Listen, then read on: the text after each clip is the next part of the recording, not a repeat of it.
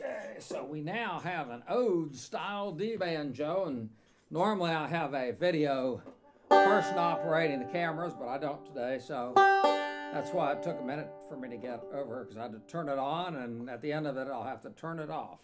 So here's an 80s ode style D in really good shape, and I'll go ahead and play a little bit of it and you can hear what it sounds like.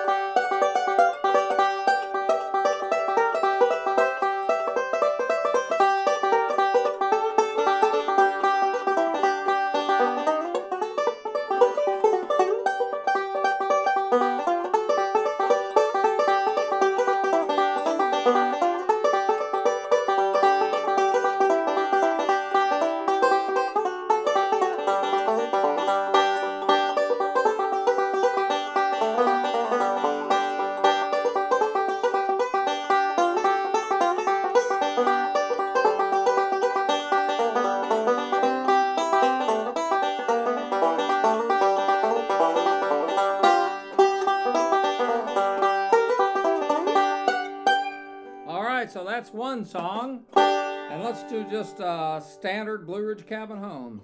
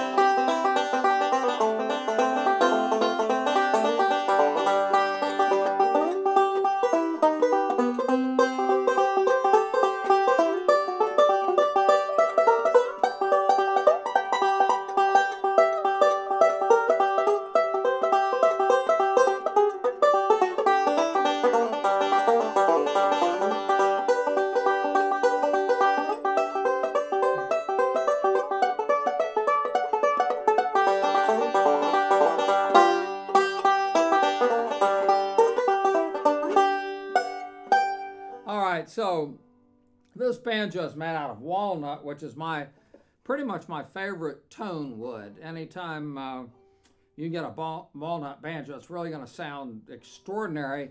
And there aren't a lot of walnut banjos as a percentage of all banjos, and it may be because the wood's hard to find, or there's a reason for it, which of course I should know, but I don't. And then the other thing that really kind of gives banjo a sizzle, kind of an electric sound, is gold, and this banjo is gold. So it's gold and walnut, which is a pretty rare combination. You don't find that in many instruments. So you're getting kind of the best of both worlds. The banjo's in extraordinarily nice condition. Let me come over here and show you this thing. Okay. Now I think we've already.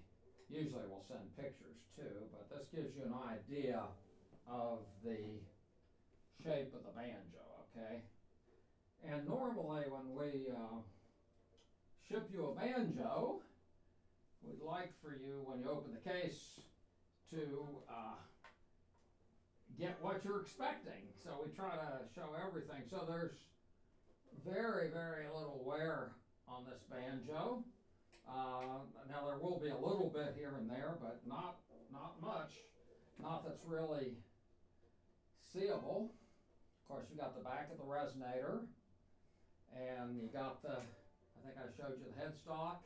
Take that tuner off of there. There you go. Tuner is now off. So you can see beautiful pearl work and gold keys.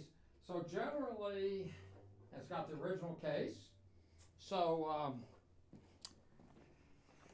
generally, when you get a banjo that's this old, it's very common for it to have a lot of wear on it. This one does not have a lot of wear. In fact, it has the appearance of being really nice, which it is, but we never ever tell people it's mint or anything like that. They always have something. Of course, the other something they have is an extraordinary sound because they've been around for a long time. They've been played, and those vibrations have created a sound and tone that you can't get in a new instrument. So that's basically it, and you guys have a great day, and I'm going to run over and turn off the video and listen to it.